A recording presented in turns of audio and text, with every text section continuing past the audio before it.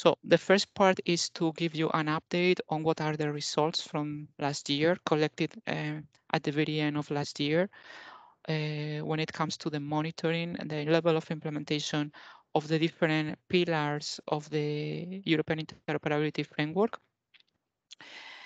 And then we will go in parts 2 and 3 to something more practical. In part 2, we will give you some information on what are the next steps related to the EIF Toolbox that we consider it could be a useful tool for some authorities, some local governments, regional governments, and so on, to implement basic things of the EIF, basic principles and pillars. And in part 3, we have the pleasure of having on board 3 countries, Hungary, Finland, and Czech Republic, and they will be sharing with us good practices, how they are targeting specifically some concrete principles and pillars of the EIF, how they are working on this, trying to implement these interoperability principles in practice across different levels of administration. And finally, we will conclude and we will give you also some forward-looking input for the future. What are the next plans? So the team, I will introduce the team. It's not only me. We have the part of the NIFO team. So basically Federico Chiarelli, Solène Vosot, Esther Bley, and Constantina Chiarakopoulou will be supporting me in throughout the webinar, presenting the different topics. Okay, so if there is not any question at this stage, we are still in the introduction. We will jump to the first part, the EIF monitoring results from 2020. We will give you an update and also the scoreboards. We will be presenting you in a high level how things are progressing at higher level, at scoreboard level.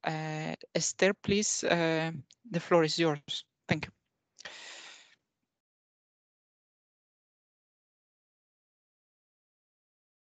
You are muted, Esther.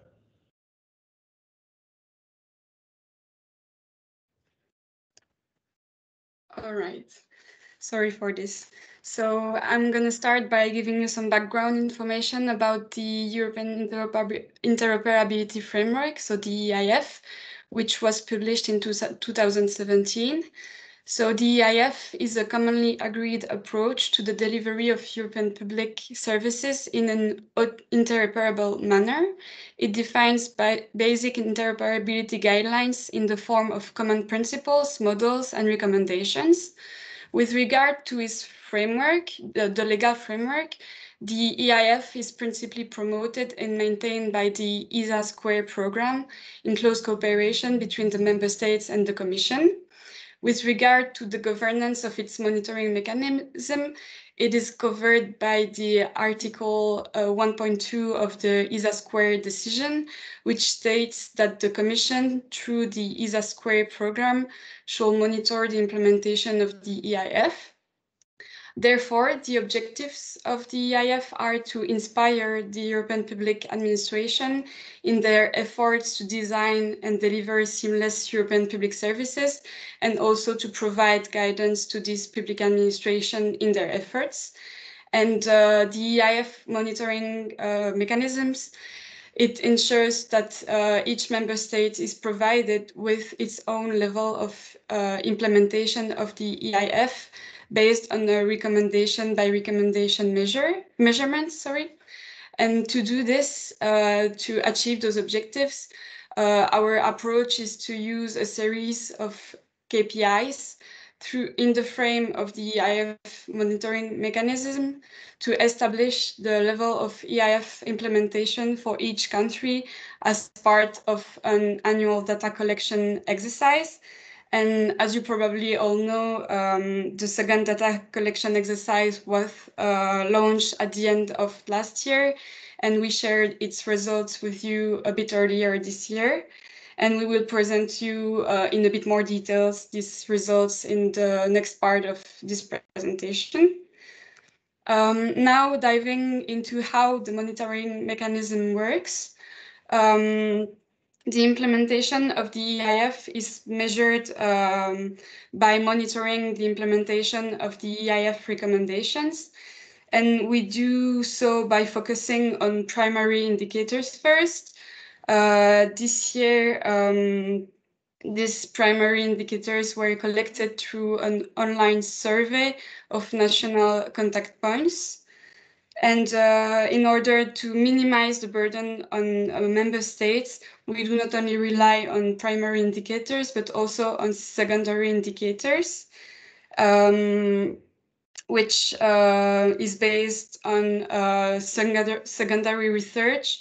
And we also try to liaise with other Commission initiatives in order to collect information based on already existing data that are collected from other ongoing initiatives, such as the Open Data Portal or DESI. And the member states, they gain several benefits from this monitoring mechanism. They notably gain intelligence on which operation the areas they can improve in, and they also obtain granular information on their level of EIF implementation. And other benefits from the monitoring mechanism are that it provides a simplified evaluation process through existing indicators. It also provides open data and indicators on interoperability across Europe. And it also allows the identification of synergies across EC, facilitating interoperability. And to visualize the results of the EIF monitoring mechanism, 3 scoreboards have been created. One on the interoperability principles, one on the interoperability layers, and one on the conceptual model. In particular, each scoreboard corresponds to specific EIF recommendation. On the first scoreboard, on interoperability principles, we see that these interoperability principles are fundamental behavioral aspects to drive interoperability actions. They describe the context in which European public services are designed and implemented. And this scoreboard is characterized by 12 recommendations, such as openness or multilingualism that will be exemplified by our speakers later today. And some of these principles have only one corresponding recommendations, while others have more than one corresponding recommendation. Then on the second scoreboard, on the 4 layers of interoperability are legal, organizational, semantic, and technical, which are complemented by cross-cutting governance components. So these cross-cutting governance components are the first 2 on the list. And then on the third scoreboard, which analyzes the conceptual model, which is modular and comprises loosely coupled service interconnected components. It guides the planning, development, operation, and maintenance of public services by member states. And so now, before giving the floor to my colleague, which will present the 2020 results, I invite you to ask your question in the chat function, and sometimes will be dedicated to your questions later. Yes, Esther, thank you for these insights. I would like to complement what you said. We are very much aware that the EIF in some of these areas is very conceptual, is very theoretical. So in a way, we would like to express our gratitude to bear with us. In a way, it was hard to define these KPIs, to try to come up with a holistic approach on things, how things are progressing, are going on in your countries. we are very much aware that sometimes the way we are measuring some of these principles has to be done like this. It's impossible. It's touching so many services, but what we have observed is that in some countries, the fact of having this kind of monitoring mechanism is triggering inside the boundaries of the country a kind of raised awareness that we need to pay more attention to these principles, to these levels of interoperability and these basic components of the conceptual model. So it's a way to start taking stock on what we are doing at national level and also coordinating some kind of raise awareness and data collection with other major competent authorities in the country and the regions and so on. This is one takeaway. And the second one is countries outside the European Union, they have expressed from the very beginning a huge interest in being part of this monitoring mechanism. And you go to the dashboards and to the different reporting activities of NIFO, and you can see that we have some neighboring countries, countries in the neighboring policy of the European Union and even beyond. Why is this? The concept of interoperability is quite brand new. Although in the European Union, we've been working for quite some years, in other areas outside the European Union, is not that well known. So for these countries, it's an opportunity also, first of all, to understand, to conceptualize how these elements should be taken into account from the very design phase and conceptualizing phase of an IT system and digital services, to have a holistic approach. And secondly, it's also a mechanism for them to align further to interoperability and digital policies. What we are monitoring here, since we are relying on secondary indicators, these indicators are touching other important digital related policies in the European Union. So it's a way also for these countries to start to align their efforts to these digital policies in the European Union. Any question in this regard when it comes to these KPIs, scoreboards? Or maybe, Miguel, just one addition, because Eric was asking about the benefit for better cross-border services, and I wrote in the chat that we are working on a more interactive way to foster collaboration, cross-border collaboration, and we'll present it later on during the presentation, because we thought that the best way to address that kind of need was through the EIF Toolbox, because it gives the opportunity to interact.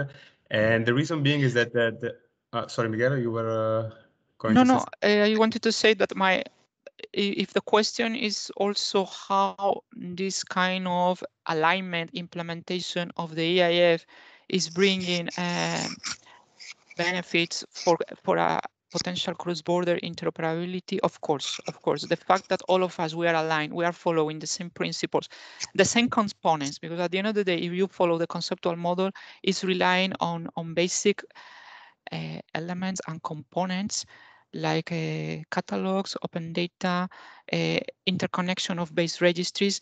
Is going to help. It's not, let's say, that straightforward, but it's the starting point. And we see these days in the single digital gateway regulation, the once only principle, that we are still defining the whole thing, but relying on common components and principles is the starting point to integrate the different systems that they need to exchange data across borders. It's not sure if Eric was along these lines. The toolbox, absolutely, as you said, Federico, is the starting point also to give more practical guidance on how to implement services in an interoperable way with the two dimensions, the cross-domain dimension and the cross-border dimension. And I see Eric raised his hand, if you want to take the floor. Yes, for only a brief. It's not about the starting point. It's not the starting point. That's the whole point. The starting point are the better cross-border services. That is what you really aim to. That is the effect. And what we are doing is analyzing what is needed to bring better cross-border services. So it's not the starting point, it's the analysis of the knowledge of and experience of a lot of countries that you should do these things in order to improve the cross-border services. It's not the starting point, it is the derivative. The starting point is the cross-border service. And And I think that we are focusing too much on the EIF and not on the link from the EIF to the cross-border service itself. There should be more linking to it so that you can see the improvement of the cross-border services as it is valued by European citizens. Yes. And this is not connected to the EIF scoreboard now. And that is, I think, this is what we see just half year in the Netherlands. We are changing now our scoreboard to have this link. It's very important to make this link. Yes, absolutely. And we are aware that we are missing this dimension because also all the nature of the EIF that is focusing very much on national interoperability frameworks. It's something that needs to evolve. Also with the nature of the EIF, putting more emphasis on the cross-border services. It's a bit hidden. This dimension is a bit hidden in the EIF. I have to acknowledge it. What we have started to populate in the EIF in the monitoring is observing for major EU policies like the Single Digital Gateway, open data, and so on, if at least there is alignment with these political priorities. That's why I was referring as the starting point to understand if at least these cross overarching policies are taken into account in order to create cross-border services based on similar approaches. But it's indeed something to pay attention further. Indeed, thank you, Enric, for your comment. Yeah.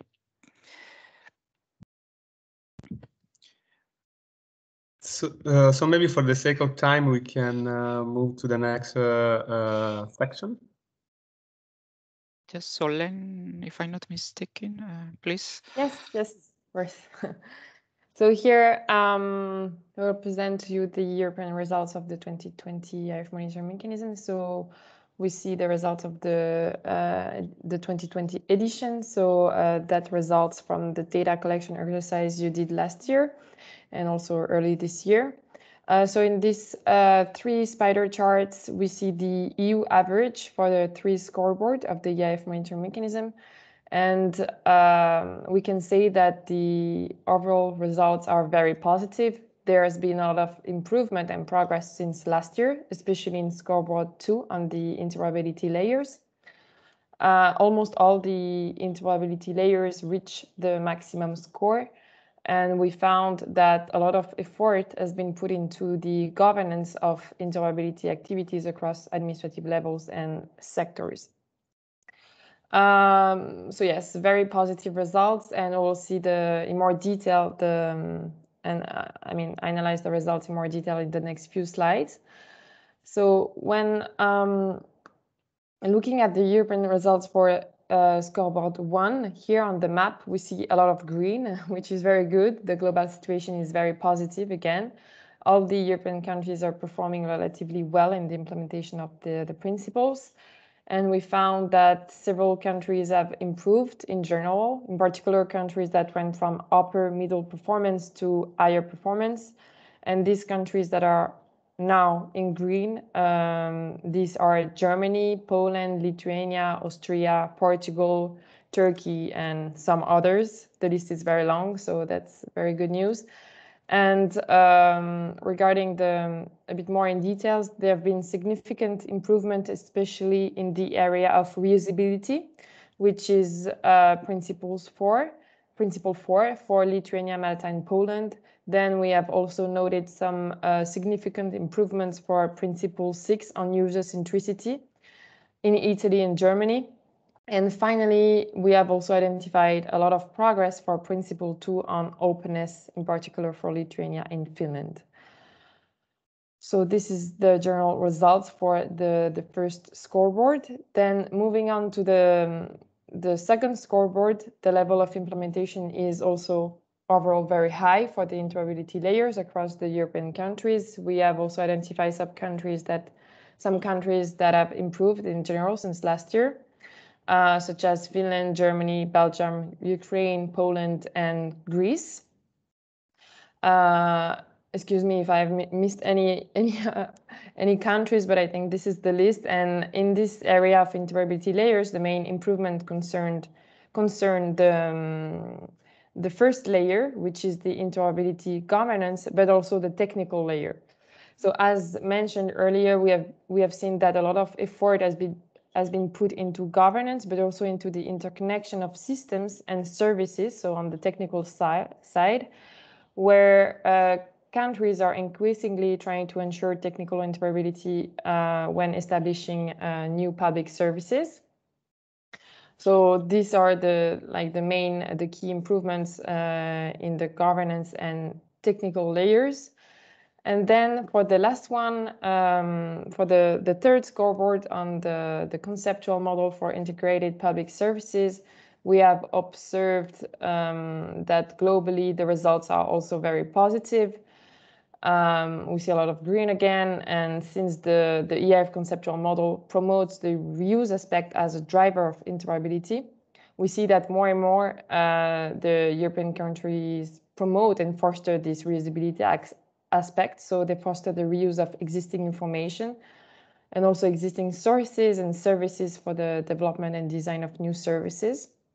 So this is the main observation we made. Again, so in these 2020 results, here some countries have also significantly improved, such as Germany, Romania, Ukraine, Turkey, Estonia, Lithuania, Hungary, and some others again. And more specifically, we have seen a lot of improvement and progress in the area of open data. More and more countries are integrated open data into their business processes and in the development of new services and systems. More and more countries are trying to ensure that open data is machine readable and of good quality.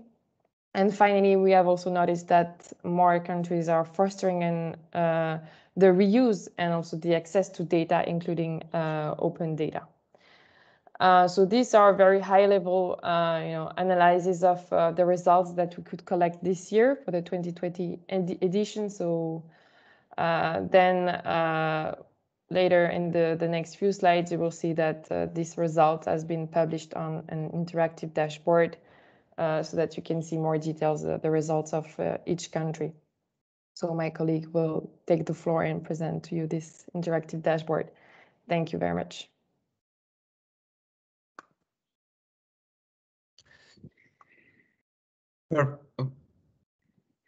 Thank you, Solène.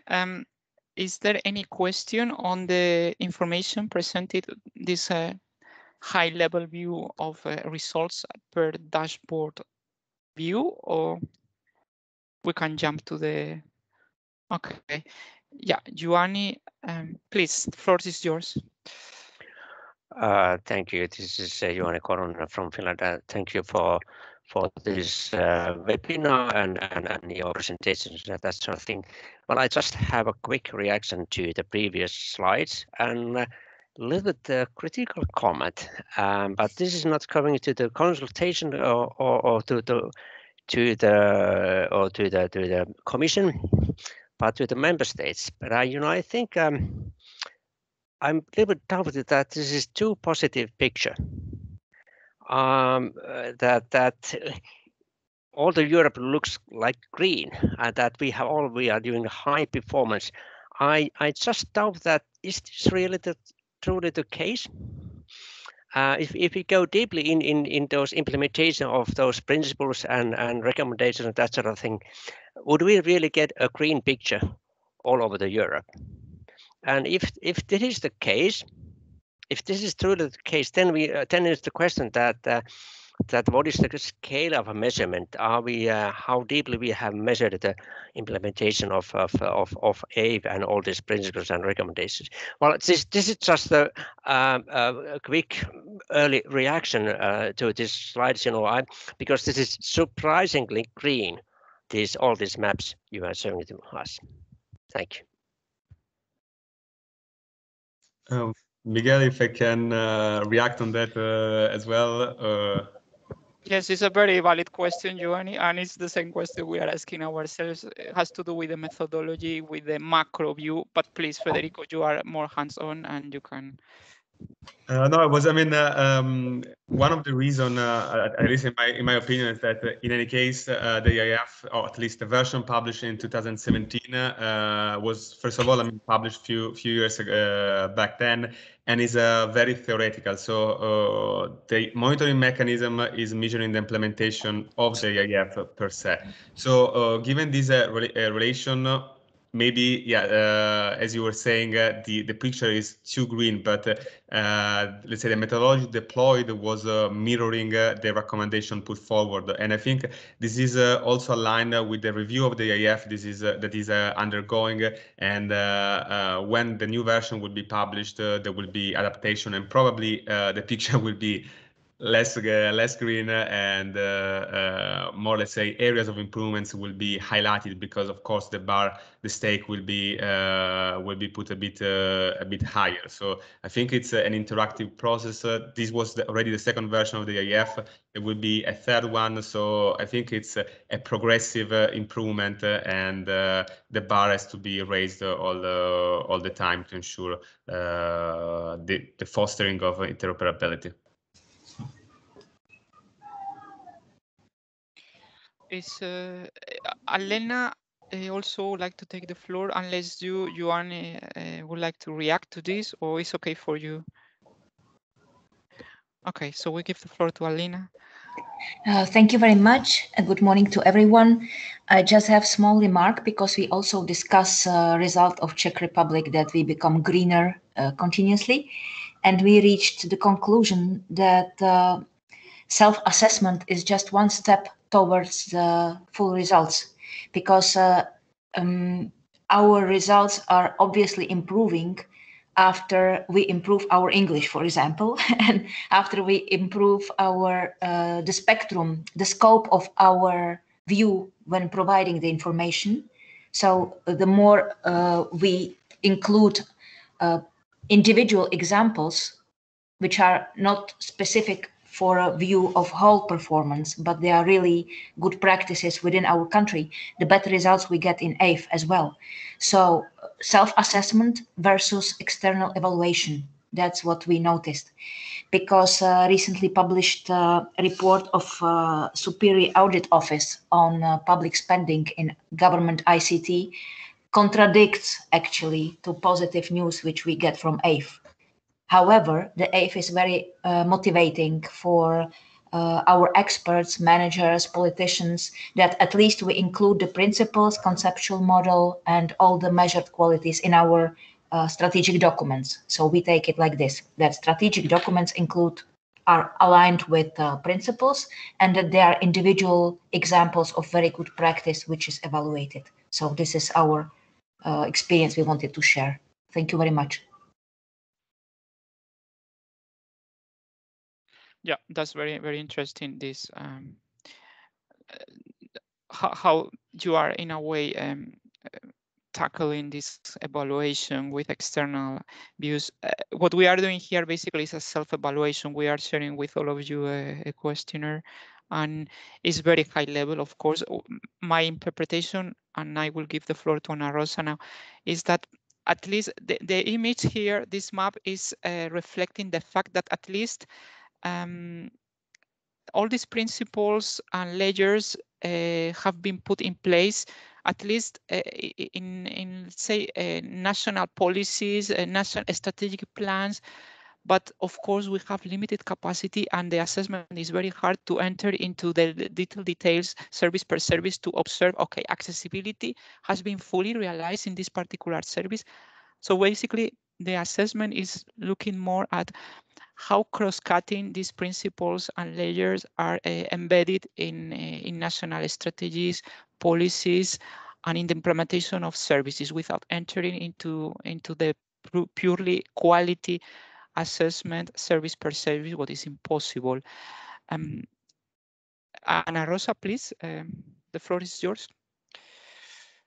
Thank you, Miguel. I only want to react on this conversation about cross-border services, because before anything related to cross-border services, we need to have these national strategies already in place. I mean, we cannot produce good interoperability cross-border if we don't have that interoperability within our national services. So I think that this is a good step to you did, because we need to assess first that these principles for interoperability have a good ground on our national policies. And then when we are ready and when we are already exercising these interoperability principles in our national services, then we are ready to do the same thing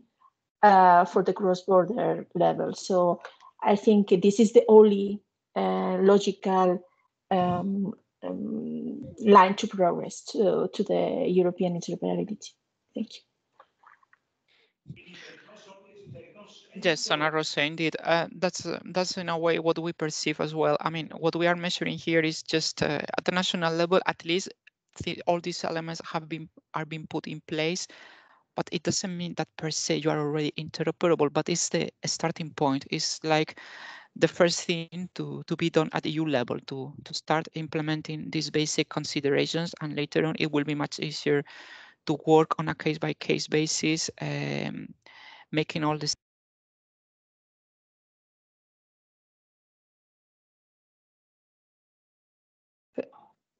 Miguel, I guess, you're muted. Yeah. you got muted. Sorry, I was saying that I was referring that this is the starting point. The starting point is for member states to integrate at the national level, and it's very hard because it implies different administrative levels. In federal states, it's very hard to achieve this interoperability overnight. But once you start putting in place all these elements, interoperability principles, you start having a sound interoperability governance. What is the trickiest part of the interoperability layer? Semantic, but also the interoperability governance. And the conceptual model, more or less, you start working on these little components. You are cataloging services, you are opening up your base registries, and so on. It will be much easier to start implementing cross-border services. But the first step, absolutely, is the national dimension, especially for countries where there are different administrative levels and it's very complicated. Okay, any other comments, or otherwise we jump to the next part of the, this discussion is very interesting, and honestly it's an ongoing reflection. That's why we are now launching the EIF evaluation. We are working on this new interoperability policy, taking into account the state of the art, let's say the weaknesses on what we are doing, the state of the nature of the EIF that is very theoretical, but it's quite positive that at least in this map we see that all these concepts have been embedded at the national level. They are part of the digitalization plans, digitalization policies. The interoperability is present. I would say this is the outcome. Interoperability is very much present in most of the countries in different areas of interoperability, because the governments, they realize that indeed it's a very useful tool to bring efficiency and to provide better digital services. Otherwise, things are done in silos, as we know, like in the past. Okay, we jump to the next topic. I think the floor is yours now, Federico, if I'm not mistaken, and you will be presenting the tooling thing that we are using to display these interactive dashboards. So please, Federico. Perfect. Thanks a lot, Miguel. Just for the sake of time, I'll try to shorten in order to give a little bit more time later on to continue the discussion in sharing the good practices. But please, if you have any questions, do not hesitate to raise your hands or interact on the chat. So this year we are happy to say that the results are available online and available on interactive platform. This means that you're able to display the results according to your needs. The creation of this dashboard has been based on the needs that we collected in the past 2 years. But if you have any additional comments, please feel free to reach out, and we'll try to address them as well. In general, what is important to notice is that the results are indeed online, and this dashboard can be used in three, let's say, main ways.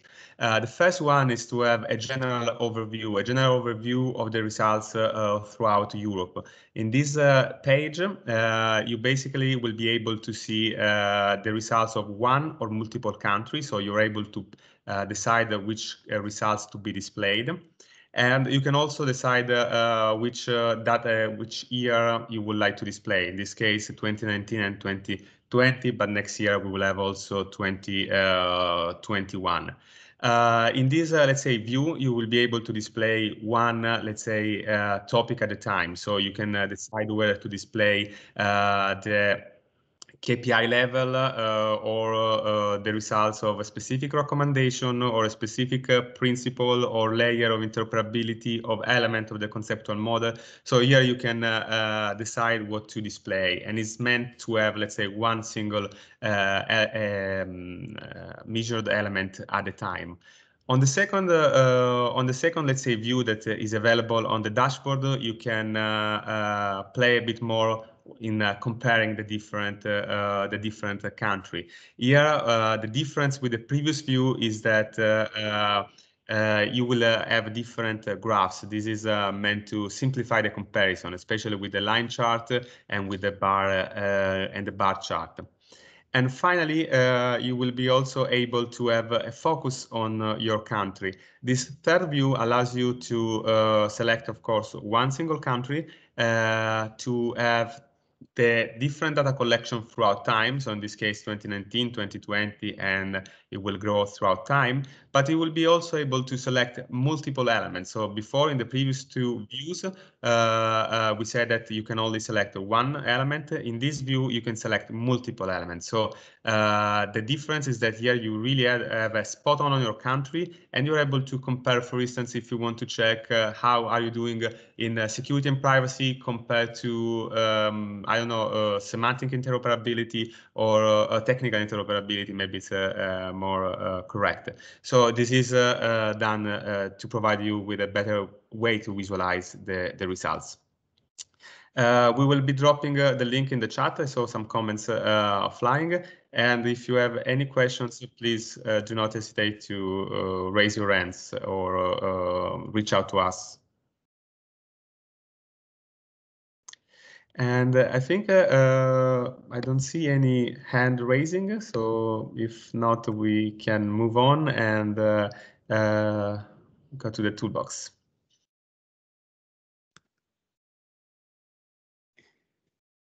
As I was saying before in the chat, this year we improved the toolbox to create a space where you can find reusable solutions, or to better say, to find all the tools that you need to foster interoperability and more specifically the implementation of the EIF recommendations.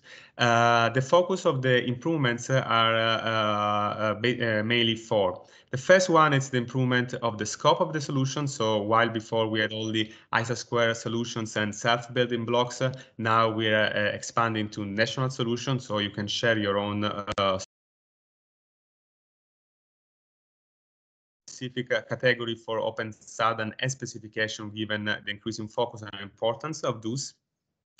Secondly, we, following your needs and your suggestion, we really try to focus on sharing good practices, a concrete example, to basically help in finding out what are the best practices around Europe. We also created a link to the different elements of the EIF to the legal initiatives. In this way, if you need, let's say, a legal reference or something more detailed, you will be able to find the link. And finally, we also will be linking to the different elements or recommendation or principles or layers, specific open standard and specification to support you in finding what is commonly shared throughout Europe. And the third one, the third venue of improvement is more focused on the community. So we want to create a space where you can share your best practices, you can share your comments, you can interact with each other and support each other. And this is meant mainly to foster cross-border communication and then services, as I was saying before, Eric. And the third one is the development of an online assistant to help you navigating through the toolbox, since the scope is expanding a bit, so just to facilitate your user experience. These are the improvements foreseen. Will be implementing the NIFO team will be implementing them in these months and the upcoming ones. But to give you a better overview on how to interact with the toolbox and how to find what we are looking for, there is a short presentation given by Konstantinos. So I don't know if we can start the video. Yes, I'm just trying to put this to share the song with you. Sorry. Oops. All right. Here we are. Hello, EIF Toolbox users. The EIF Toolbox is designed as a guidance for national public administrations to equip them with the tools necessary to align their national interoperability framework with the European Interoperability Framework. In turn, in this way, we promote interoperability at national and European level. The structure of the toolbox provides a complete and holistic approach on interoperability and allows users to access information and reusable solutions or components that will help them tackle specific aspects of interoperability when designing a new digital solution. Information on the toolbox, including guidance documents covering the theoretical background and highlighting the implementation needs of the EIF toolbox, is accessible through different paths and from different entry points. The key entry points for any information seekers are the EIF pillars, which contain information on the 12 underlying principles, the 4+2 levels of interoperability, and the conceptual model. Another entry point are the recommendations. The recommendations page include a set of 47 recommendations as actionable items to be implemented by public administrations across the different EIF pillars. And finally, the solutions page. This page presents supporting solutions like those developed under the ISA Square and SELF programs that can be used as added components to help building interoperable solutions in particular pillars or recommendations of the EIF. These pages are also accessible via the main homepage of the toolbox. The EIF toolbox is a dynamic solution that evolves over time. Hence, on the 5th of May, the NIFO team announced the release of the EIF toolbox version 1.2. This new release emphasizes on practical success implementation stories. So what's new in the EIF toolbox? Well, the repository of the toolbox is a live project, which is updated on a regular basis and relies on your contribution too. With a new custom page, which is available on the left vertical menu, we invite you to share your solution with us. If you already have a solution on JoinUp, then simply add your solution to the EIF toolbox via the online form. The form is located on the EU survey and requires only 5 minutes of your time. Prior to including your solution on the EIF toolbox, please consult the EIF brochure and then fill out this questionnaire on EU survey. The questionnaire will not take you more than 5 minutes to complete and will provide highly valuable information to us. All input should be in the English language. Now, if you don't have a solution on JoinUp, then follow the steps indicated by the JoinUp team. Another cluster of improvements that we performed is the addition of a new solution category in the main solution table. This category is the catalog of open standards and specifications. And for this one, we envision to include EU, national, and domain-specific solutions around open standards and specifications. But also, we now provide further explanatory information for each solution, including the name of the solution owner, description, and the type of the solution. The final cluster of improvements is the EIF community. We created a space for interaction between the different EIF Toolbox users, where any community member can post a discussion item in relation to the implementation of the EIF. So if you have any questions, doubts, or comments regarding the EIF itself, off you go to share them on this page, and we will be there to support you. All the community members are welcome to provide their comments under these discussion items. So what the future holds for the EIF Toolbox? 2 more clusters of improvements are coming up in the next release of the EIF Toolbox. These include the addition of resources to support the implementation of the EIF, such as relevant EU legal and policy initiatives, open standards and specifications, and concrete examples and good practices in implementing the EIF pillars as a source of inspiration for others. But also, the EIF Toolbox will soon have its very own online assistant. The assistant will help you navigate through the EIF Toolbox information via multiple filters and entries to access information faster in a more efficiently and user-friendly way. Well, we hope you enjoyed our quick tour. Stay tuned for more updates, and in case of questions, email us at eiftoolbox@nrb.be. Thank you.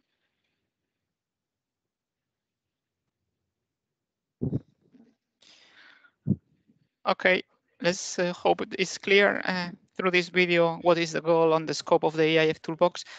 I see Barna raising his hand for quite a long time. I don't know if you want to comment on the previous point on the dashboards, on the business intelligence tool, or on the toolbox. Please, Barna, take the floor. Thank you. Regarding the toolbox, I think it's very, very useful. It's much more user-friendly than browsing a couple of 100 pages long PDF documents than previously in the proposals and whatever. And I think navigation is very user-friendly. I was browsing the page linked here in the chat, and it's quite easy to use. And previously, already before this meeting, we had been using the business intelligence tool, and I have a question here. We spent quite a lot of time making comparisons. It was a bit slow, not that slow, fortunately, but we spent so much time that we were even late from another meeting. And I have a question here. Are you planning to make some kind of exporting available from the web page, for example, PDF exporting or whatever else? Because if we would like to copy a result from this Power BI surface, the best way currently is to make a screenshot. Or do you have any other idea how it would be more user-friendly to make screenshots or to export data from it? Thank you, Barna, for your question. If I'm not mistaken, this is a feature. This is a feature we were looking into through Power BI and is available. But I will give the floor to Eduard or Federico to comment more specifically if this feature is already in place and how you can access this export feature.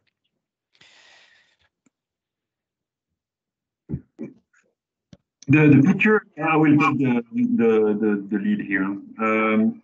Good morning to everyone. My name is Eduard Monceau, project manager for this dashboards and of the EIF Toolbox. The feature is actually not currently implemented on the Power BI because of license problems. However, we are looking for it to find some workaround solution, and this should be done in the current, well, before, let's say, before September 2021, hopefully. We are looking at it, and the full implementation of the exportation features should be then done by October 2021. And indeed, Barna, your workaround to do screenshot for the moment is the easiest one. It's the Plan B solution. Yeah. So okay. let's hope. Thank you. Let's hope in coming weeks, because this is a very much wanted feature.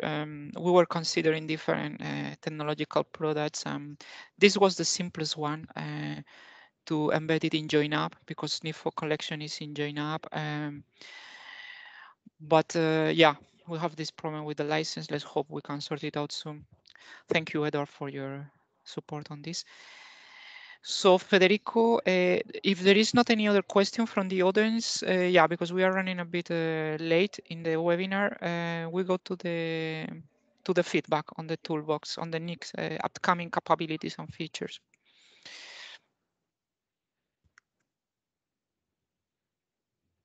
Yes, yeah, that's my turn. So let's start with this interactive session. So here we'll be using an interactive tool, which is called Bcast, with the little b next to it. So I will share with you in the chat the link, because I don't think you can click on the slide directly. So you either scan the QR code that is on the screen with your phone, or you could also go directly to this link on Google, or from your phone, also from your computer.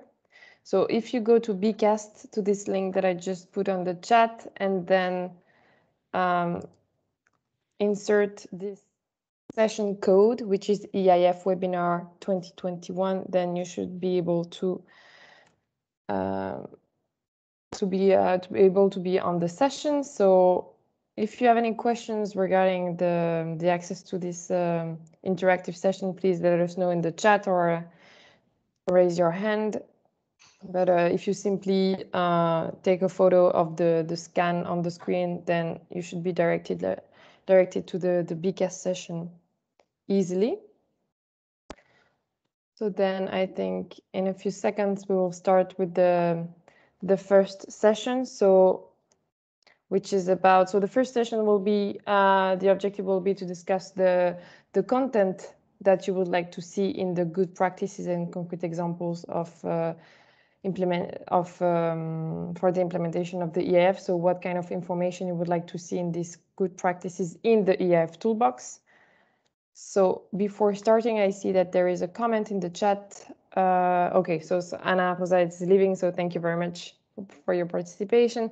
So I think we can start the first activity. We'll see at the same time how many participants are in. So the first question is about, yes, what kind of information you would like to read about in the concrete examples, good practices that you, the European countries, are going to share in the EIF Toolbox, so that the others can learn from your experience. So the first type of information is about the specific details on how the practical example supports the implementation of the relevant interoperability principles, layers, or conceptual models elements. So if you would like to have like practical examples on, for example, one interoperability principles, like for example reusability, multilingualism, so like something very specific, then the second option is about having information on the specific details on how the practical example good practices supports the implementation of the relevant EIF recommendations. So here this would be information really related, specific to one or multiple EIF recommendations.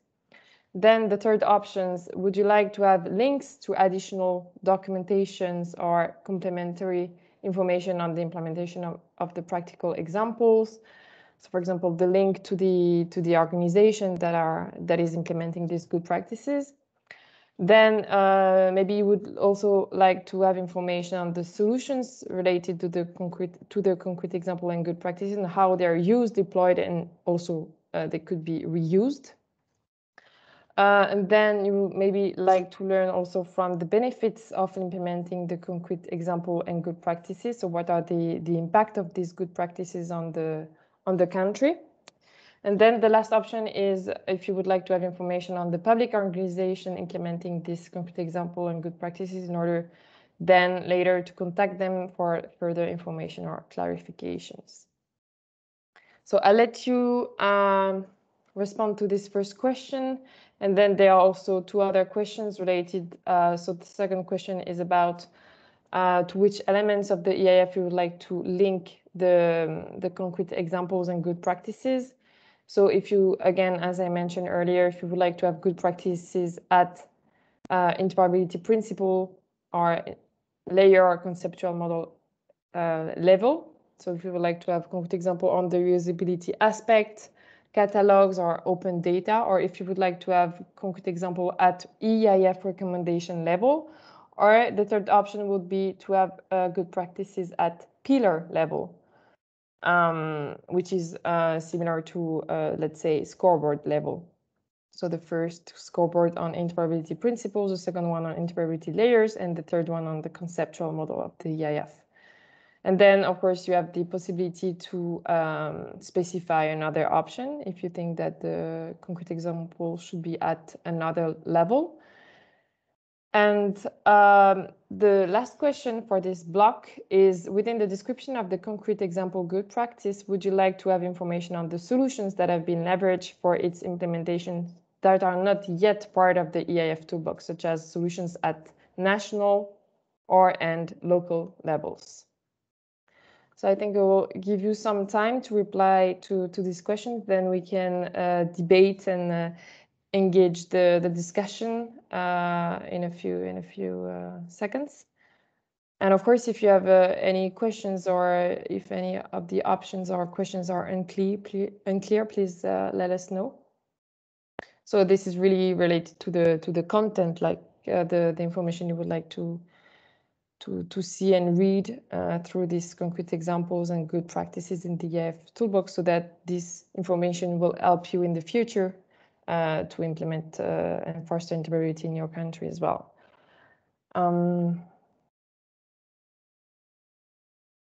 So I see that there is no question in the chat, so I think everyone has replied. I think I'll stop the activity. Sorry for that. Okay, perfect. So let's see the results, which is very interesting. So yeah, we have 4 answers for the first options. Okay. I think there is a bit less interest for links to additional documentation and also for the benefits of implementing the concrete example in the country. Also, just one of you is interested to have information on the public organization. Of course, in the meantime, please feel free to take the floor if you would like to elaborate further on your responses. And then for the second question, at which level you would like to have this concrete example and good practices? So let's say that, yeah, so at interoperability principle layer and conceptual model level, and also at EIF recommendation level, which is very specific and I think very helpful in the end to have this level of details. Sorry, Miguel, you wanted to say perhaps something? No, I just wanted to say that the rationale behind this proposal, we have observed with bilateral talks with all of you, member state representatives, that the recommendation level sometimes is very abstract, and there is redundancy and overlapping between different recommendations, whereas the upper level, that is more a principal level, or the interoperability layer, or the main components of the conceptual model is more intuitive. You can cluster different recommendations. You can get a better feeling on what's behind these levels, not at recommendation level, but at pillar level. So actually, we are concluding the EIF evaluation. I came across the final report, the draft final report this morning, and this is information we have collected from different stakeholders. There is overlapping. We have seen that what we knew already, there are a lot of some quite of recommendations that could be clustered, and they are not necessarily under the same pillar and the same interoperability principle. So it's something to streamline in the future. So in a way, going to this upper level is going to also make the whole EIF toolbox more sustainable and scalable as the EIF will evolve, or whatever interoperability instrument will come up in the future.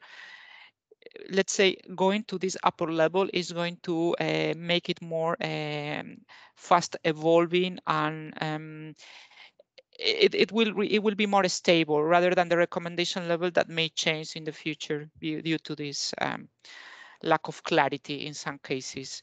That was the rationale. Yeah, please, Solène, we can go to the next example, to the next questions. Yeah, I think we will just do this second section, and then I think we will move on with the next with the talks from the three invitees.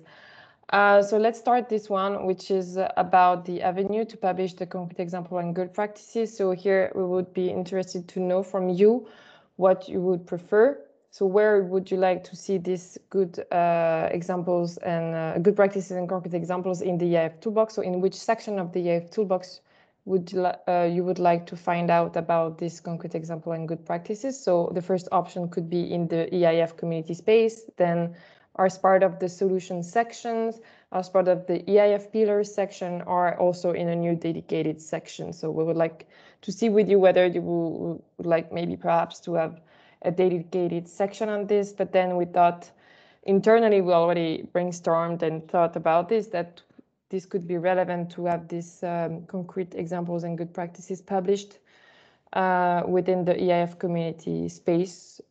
This would allow the users of the EIF Toolbox to interact and directly ask questions in the community space. So let's close the activity and see the results. So as we don't have so much time, so we see that we have one answer in the EIF community space and one answer in a new dedicated section. So, and we only have 2 answers, so please don't be shy. If you have any other comments, please take the floor. But okay, this is something that we will consider, and it's also aligned with our thinking, so it's very good. So I think we can stop there unless there is any comment. +1 for EIF community space. Thank you, Barna. So now I think we can move on to the next section of the presentation, and I think I will leave the floor to Miguel to introduce the 3 speakers who kindly accepted to give a short presentation today. Yes, it's my pleasure to announce now this best practice exchanges. It's something we want to do more in the future, giving you more time to do this. Unfortunately, today we are running out of time. So in the future, we promise there will be more time devoted to these best practice exchanges. So today we have these lightning talks. We have the pleasure of having Barna, Juhani, and Alena. Starting by Barna. Barna is coming from the Ministry of Interior. The Ministry of Interior, for your information, and you can correct Barna if the information is not up to date. The Deputy Secretariat of State of Informatics, that is part of the Ministry of Interior, is responsible for all the activities and tasks related to policy and strategy making in public administration, IT infrastructure, electronic government services, public administration modernization, and information society. So basically, Barna is going to introduce the integrated public service provision for fostering interoperability. Very, very quickly,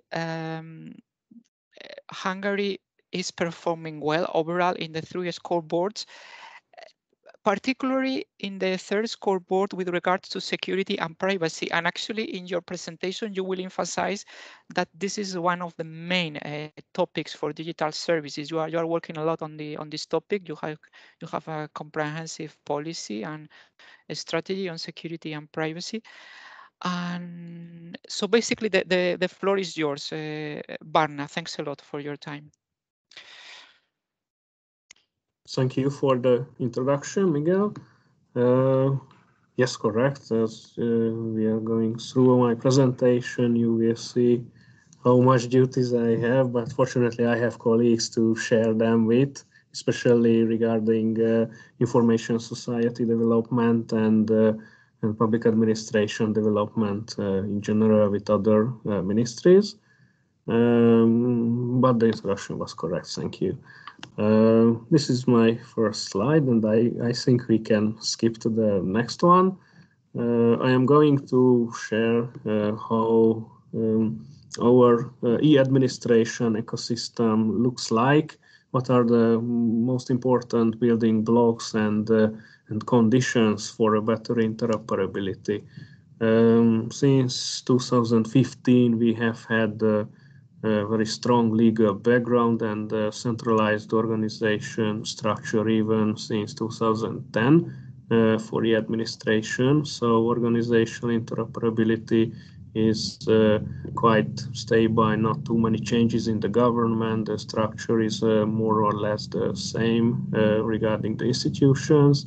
Legal interoperability is constantly evolving, but the legal background is also very stable, as our law and e-administration is a general law, and it has mandating powers all across the sectors. Regarding semantic interoperability, it is very important that we have our base registries in place, and by now we have managed to reach a stage that most of the data is stored in base registries, and all the other registries and all the systems are obtaining data from them. So it makes us sure that data is quite good quality, and everybody knows where and how to reach it. And these base registries are also very stable, so they don't change much through the years, but the specifications, how one can access to the data or bring it away, it is published, so the definition of the interfaces are available. Regarding data exchange, we have a interoperability layer, and in the past 3 years it has been mandated or empowered by legal acts and information technology developments, so it is evolving. On the next slide, I am mentioning the whole ecosystem, and here it is written security and privacy is very important. I think in privacy we have done a lot since 1990 in Hungary, because our data protection rules have been very strict so far, and regarding ICT developments we suffer quite a lot from it. But regarding security, in the past, I think 2 years, our main problem was not losing any information or information getting published anywhere, even private data of people. But regarding security, the most crucial point, whether we can protect our systems from external attacks or any other fraudulent activity that prevents them from working normally. So the most important security risk is if someone can put the system down, any kind of system.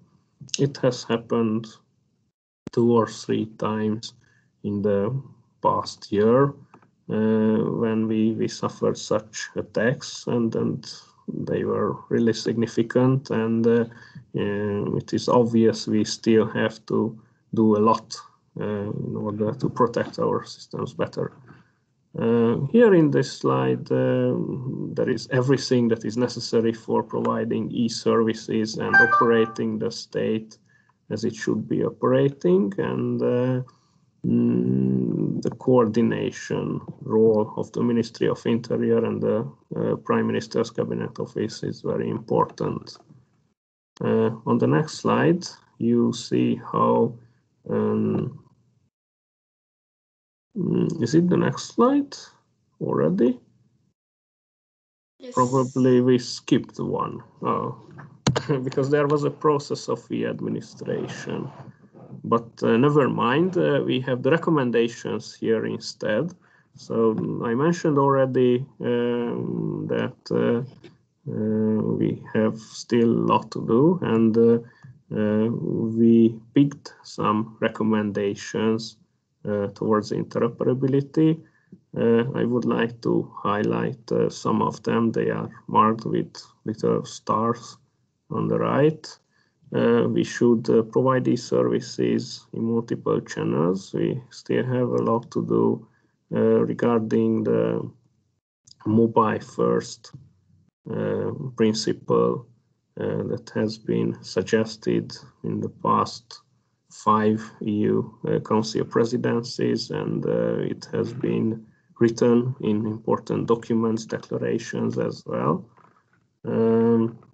We also need to further standardize our solutions, and it is very important regarding the developments on the way towards cross-border interoperability and cross-border administration, implementing the single digital gateway, interconnecting our e-administration and electronic authentication in the eIDAS proxy network, and also standardization is important regarding secure delivery of documents or any data in between member states in a bilateral and also in a multilateral manner. I think the toolbox is one of the very important tools to check the maturity of interoperability of our solutions, and there is a very strong need for having something to test with other member states' systems. And I think it can also establish the future implementation of any kind of community regulation. On the next slide. Barna, just one reminder, yes. We have 2 minutes left, just because we are already a bit...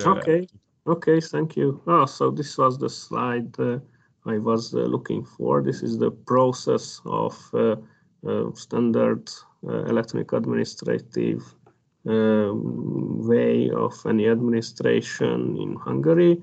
I think it should be similar to other member states, and as we are short of time, I won't start explaining this. Instead, we should skip to the next one. This is the municipality ASP. I won't tell you much about this, as we have blog posts and interviews published already on EU pages like the Join Up portal or the ISA Square blog on it, and just like the interoperability platform. So skip to the next one, please. Here are the future goals. I hope you received my my message through this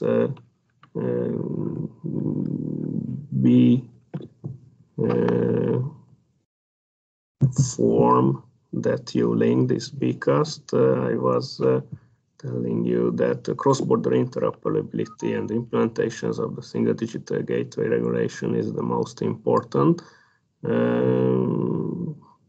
And also in the field of interoperability, we think that automatization and proactivity, so the highest level of interoperability to be reached, is the next step. And on the next slide, in the key findings, I would like to highlight also automatization, because this is what we are working on now. All the ecosystem is in place, solutions are available, they are ready to use, unfortunately not fully in a cross-border manner, but we will work on it together. But what we are doing now is we are excluding the human factor from any administration.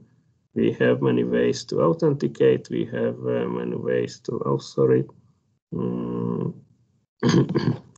to authenticate into the system, and also to tell the state what we want from the state, any administrative body. There are uprising solutions, new solutions like artificial intelligence and face recognition and transforming speech to text. And it will be an initiative towards procedure and towards the authority. And we are eager to automatize as many e-services as possible. It is our key takeaway for others, and if you have any questions, I am happy to answer. Thank you.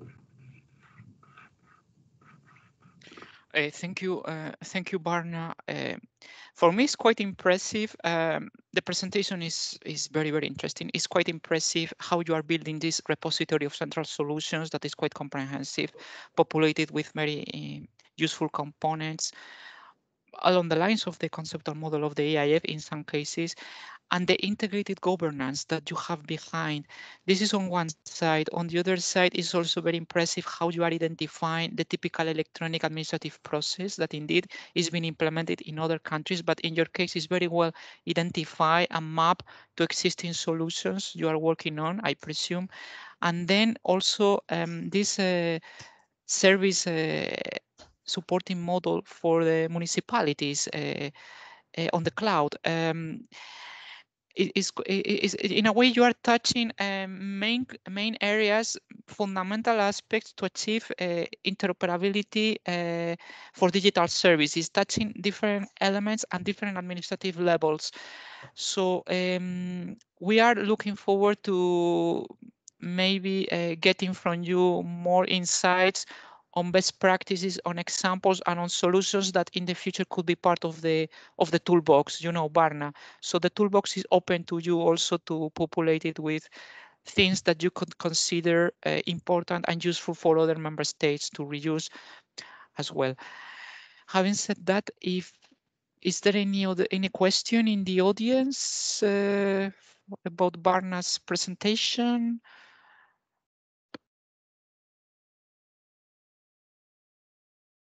Okay, unfortunately, we don't have much time, so thanks a lot, Barna, and we need to jump to the next presentation. Because me personally, I have questions for you, but I will probably, we can probably have another session in the future, and you can explain much better specific aspects of what you are doing in Hungary. So now we move to Finland, and we have Juhani Korhonen, sorry for the pronunciation if it's not right. Juhani is coming from the Ministry of Finance. The Ministry of Finance is tasked, let's say, has assigned policy making and the development and guidance of the state IT operations.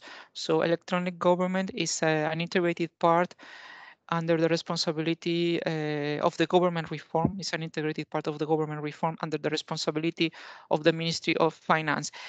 When it comes to the EIF, Finland is also performing well overall.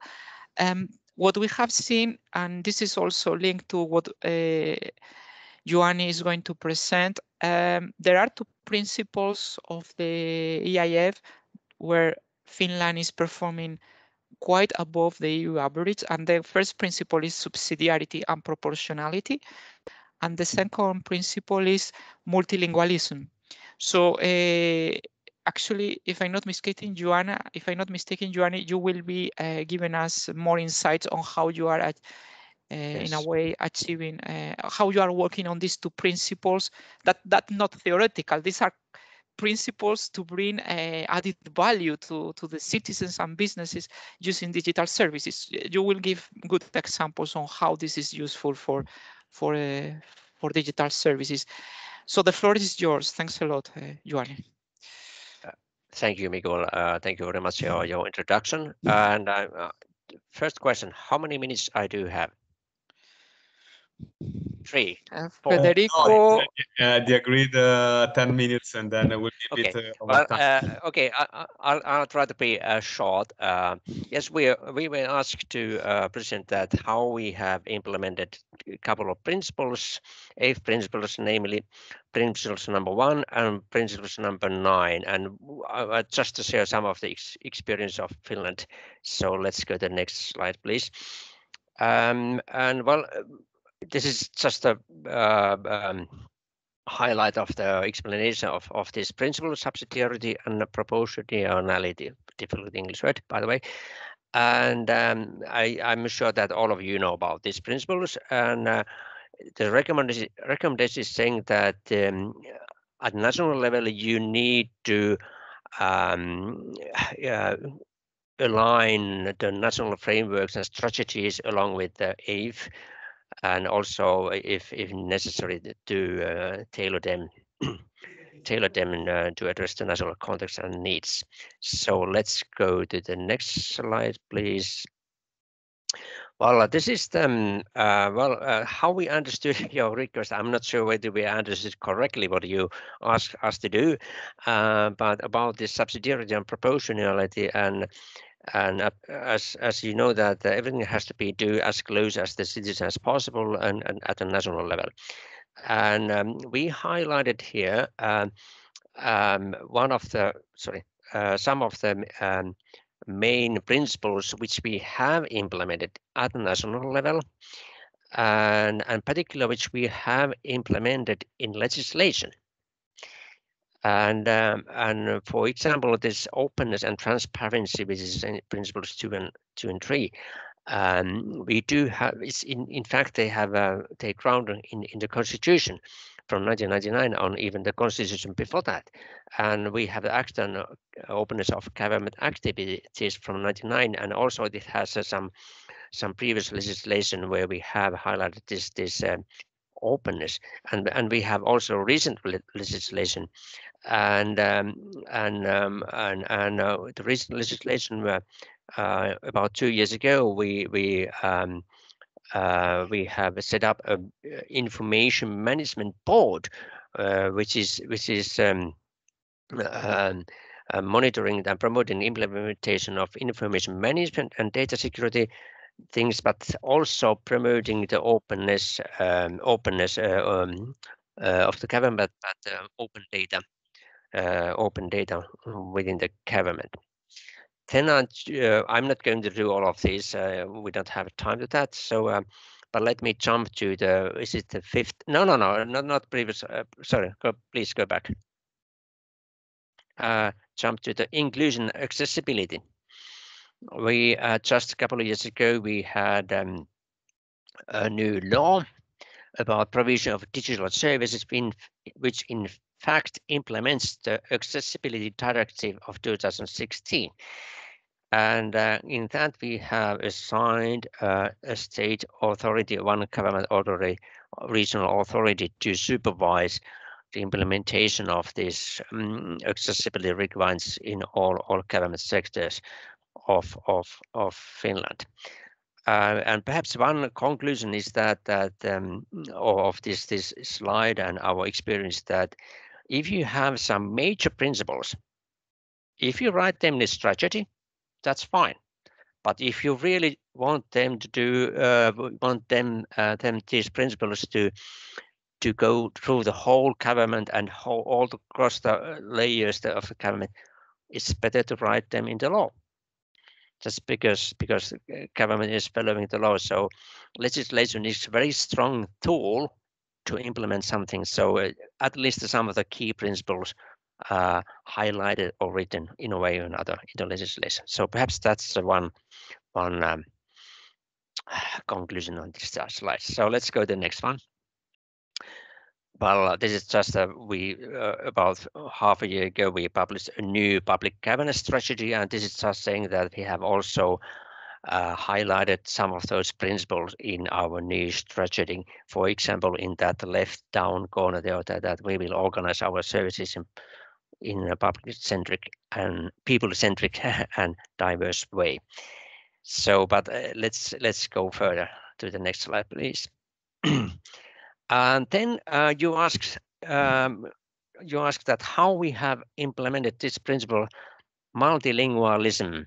That's also a little bit difficult in English, and so and the recommendation is saying that that you should provide opportunities. Basically, saying that you should provide opportunities and options for other languages as well in your IT systems and in your public services, and based on what are the needs of expected users and the main users. So let's go to the next slide, please. So just a reality that the Finnish is quite a small language. About 6 million people speaking Finnish language. So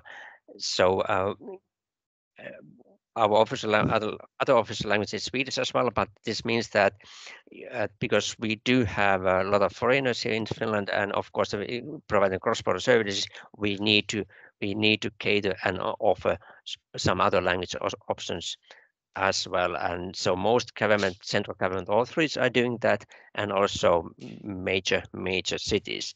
So let's go to the next slide, please. Well, this is one example: taxation for individuals, or you can take the next slide as well. Taxation for businesses as well. So you can consult the taxation authority and submit your declarations here in English, but not only, or whatever you need to contact or consult with the taxation authorities, you can do it in English, but not just in English. Next slide, please. So in fact, they are providing some other language options. I'm not sure whether they have full service there, but for example, as you can read there are some Polish, Russian, even Chinese and Thai language. So well, the EU is not interested about those languages perhaps, but because we have some quite a lot of Chinese immigrants here and Thai immigrants here, and the English is not always that good. So, and motive of tax authorities here is simply to collect taxes, that all the who has duty to pay taxes, that they know they do this. So let's go a bit further. Some next slides. This is just saying that, okay, there's some other services which you can do in English, like moving, changing your address. And the next slide, please. Also some other government services, disabled land survey. You are able to do it in English. All other, all ministries or agencies are not providing the full service of different languages, but we think that. In addition to Finnish and Swedish, English is the mostly spoken language in any way that if people are using cross-border services, so they can use that. So I think this is what I want to say at this point. And there's in fact there's one more slide, please, and the conclusions. Yeah. Okay. Of course, this multilingualism is supposed to improve the services. But we have found out that not direct translation from the national language to English or some other language is not always the best thing. You need to a little bit tailor it, or you need to a little bit explain that what it's all about. And of course, it's the reminder that the more you offer language options and different websites in different languages, it's a little bit of workload for those authorities to maintain those different websites in different languages. And we have challenges in small municipalities. We have municipalities less than 2,000 inhabitants, and they do not have that much resources to provide services then in some other languages. So that's a little bit challenge. But by and large, here's what I wanted to say at this, but I hopefully I will respond to your request. Thank you. Yes, absolutely. Thanks a lot, Juhani. This is a very interesting presentation. For me, it's very enlightening, first of all, the difficulty of multilingualism. Your conclusions, your reflections, in a way, are applicable to everybody. We know that it's a very complex topic, but the way you are working on it is quite impressive.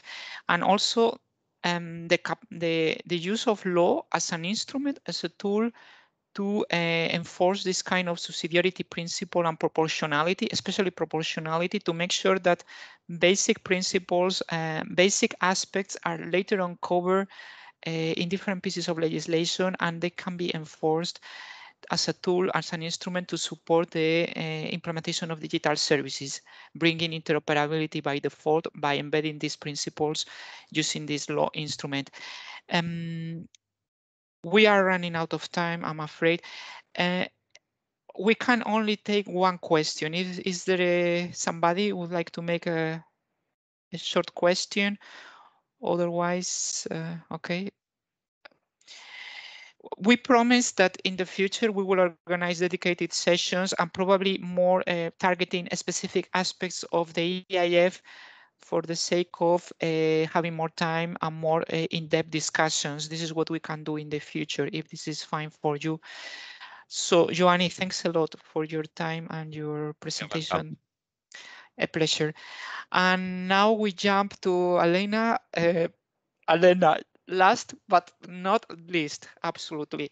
So Alena is going to present the situation, the principle 1 on subsidiarity and proportionality, and the importance of the central interoperability governance, that this is fundamental. And we see that this is one of the crucial aspects hard to be tackled across the different member states, even at the European level, some governance on interoperability. Alena is coming from the International Cooperation and Digital Government Department of the Ministry of Interior. Ministry of Interior is also working on digital government in the Czech Republic. And we have seen in the monitoring of the EIF that also the Czech Republic is outperforming in the third scoreboard in the conceptual model, particularly in the security and privacy component. On the first scoreboard, also subsidiarity and proportionality is scoring well in the Czech Republic. So Alena, please, floor is yours. Thank you. So thank you very much. And also I would like to thank my predecessors who made beautiful presentations. We were asked to report on how we implement the subsidiarity and proportionality principle. And it was very interesting to initiate internal discussion because our architect said, wow, they appreciate it. And we think that's a problem because public administration in Czech Republic is quite decentralized, and the local and regional government for historical reasons resist central governments for a long time. So in my presentation, I would like just briefly go through more soft aspects of implementation of interoperability on how to balance the subsidiarity and proportionality principle with the central governance, actually. So next slide, please. As Miguel said, Ministry of Interior is responsible for e-government implementation, but also for a public administration strategy. The fragmentation actually is a bit visible already from our effort to unite these two lines, because for a long period of time, the public administration development and e-government development were focused in different government bodies.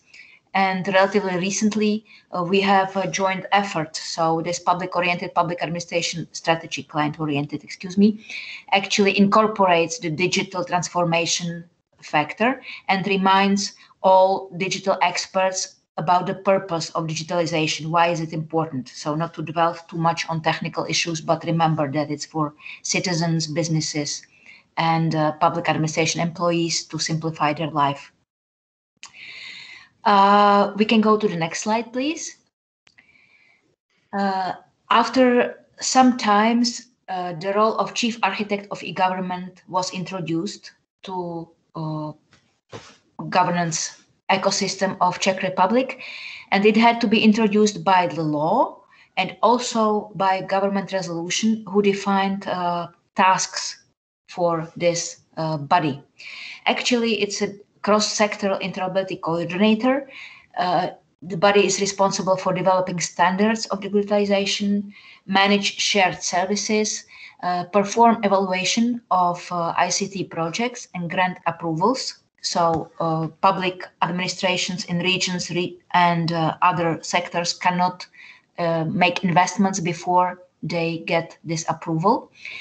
And I would like to take opportunity to thank European Commission and ISA team for providing Czech translation of IMAPS service, because this IMAPS tool is now incorporated in evaluation questionnaire, actually, and in evaluation process. So there is a very nice link between European interoperability and our national interoperability efforts. Recently, the Chief Architect also launched a web page, which is dedicated to main interoperability policies, tools, and knowledge base. And our plan is to promote European Interoperability Framework and the Toolbox on this page. And information providing and discussions on these platforms is considered as a basic facilitation tool, actually, to get everyone on board regarding how to promote future interoperability. Next slide, please. So how is this related to the EIF?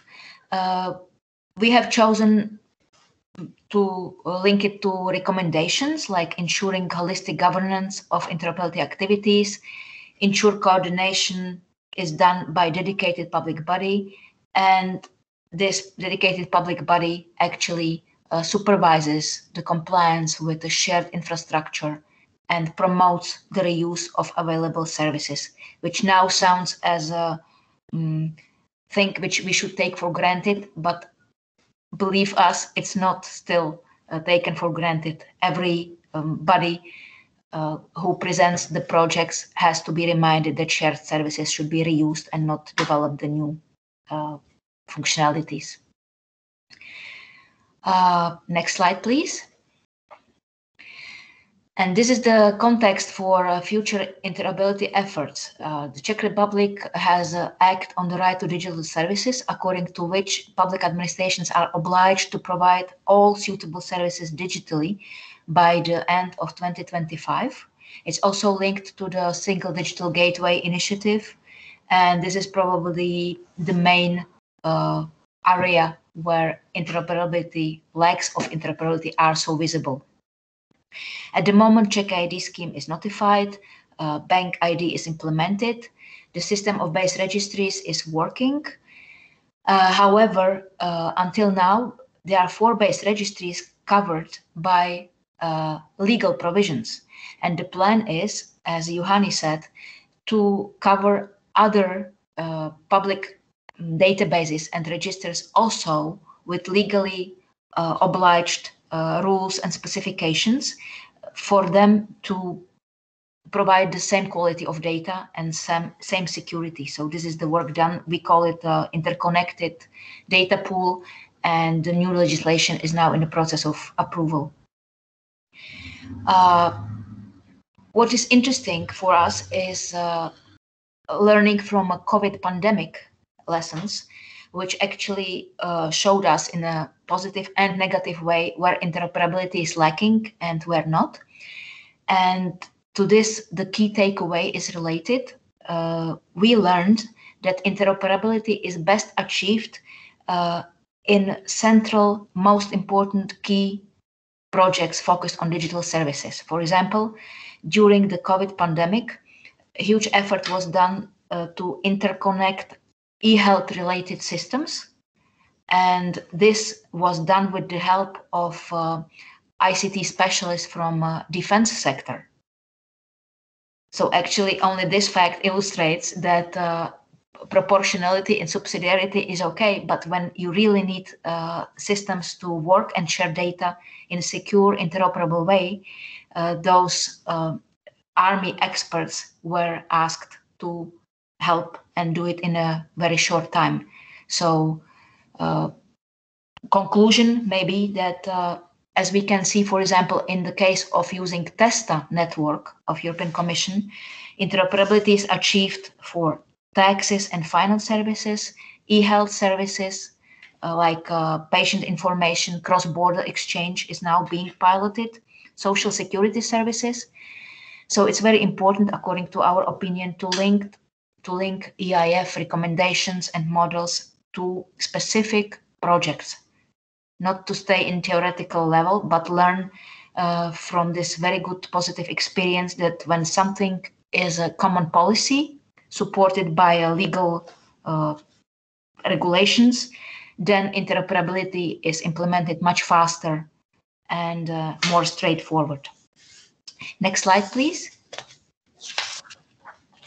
So the open issues, although our chief architect department is already introduced and they have very good results in helping create interoperability policies and implement them, you can see from the map that although Czech Republic is a very small country, those are municipalities and regional administrations, which each of them have their own ICT strategy and ICT projects. And it's really important to get the common sense and common agreements on how to proceed forwards. And those interoperability services, cross-border European interoperability services, is one of the ways how to motivate each of us, each of them, to work as one country, not as small regions.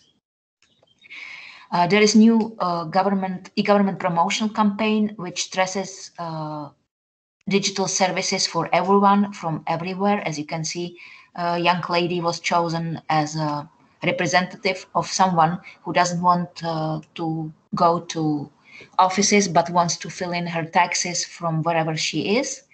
And she's not interested about complicated infrastructure, which is shown behind. This is only for those who provide services. So the key takeaway is to remember that we do it for digital seamless services, and all what is behind should seamlessly support the provision of these services. So I hope that I met your expectations from this presentation. If you have any questions, we can answer them. Absolutely, Alena. It's a very useful presentation, very enriching to get to know what's going on in the Czech Republic. You're working in very important aspects like data exchanges through base registries, opening it up to more than these 4. What is a complex project, but is, let's say, the tendency we see all over Europe and also triggered by the Single Digital Gateway regulation. Also, your reflection on linking the EIF to existing infrastructures. This is a very valid comment. TESTA and so on. I would say also existing policies on digitalization, like the Single Digital Gateway regulation. And what you are doing is very impressive. This goal is very ambitious, but we wish you all the best for 2025 to have all public services totally digitalized. And also this collaboration with the different regions and local governments based on a sound governance and the usability of solutions and components, that this is the right approach. So let's say your presentation has so many interesting angles. We can take one question in case somebody would like to ask a question to Alena. Otherwise, nobody. Otherwise, we close it down. Maybe we will contact you in the future, Alena, maybe to have a more a presentation on one of these specific aspects to dig in more and to find it out more about this. Okay.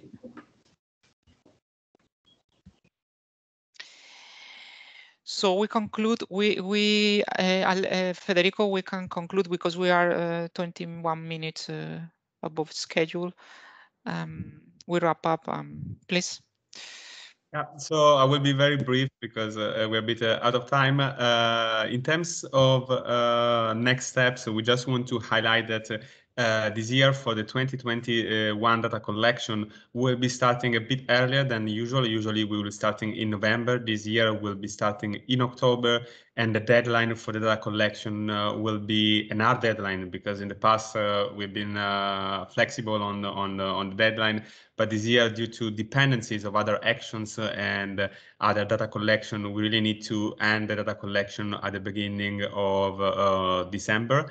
And as just a kind reminder, I mean, if you have any issues in collecting the data, or you need any support, please do not hesitate to reach out to us. We are more than happy to collaborate with you and support you to the extent that is possible to us. And the publication of the data will be a little bit before than usual. This year has been towards the end of May this year.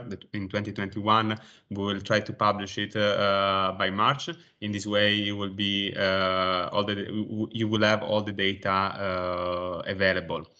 This is just, let's say, a key message that we want to pass along, because we'll be really strict in the deadline. Apologies for that.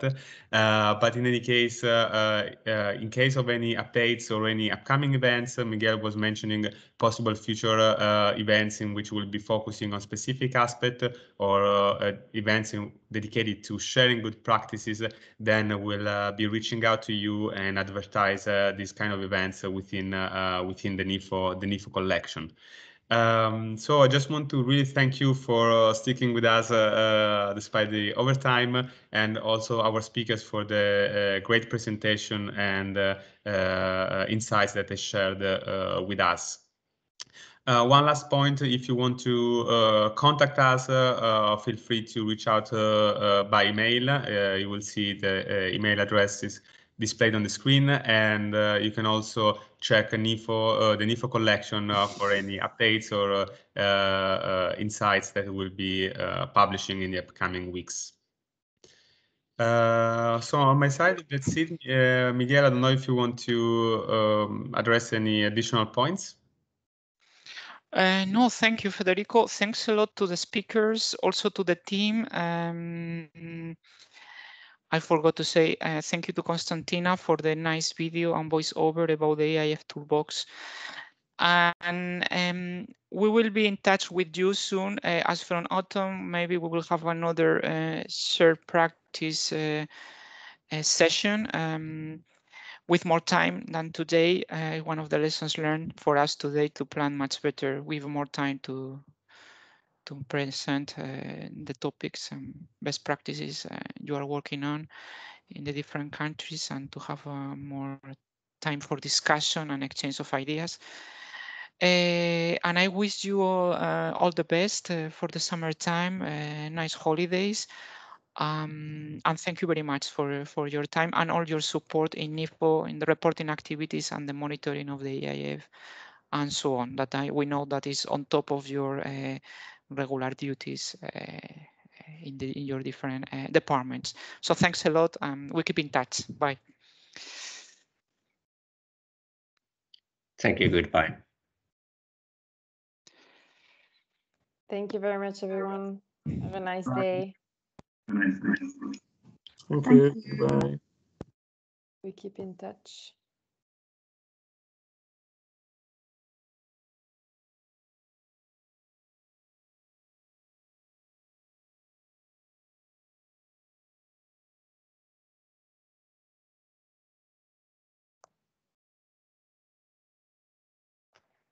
You are muted, Federico, but okay.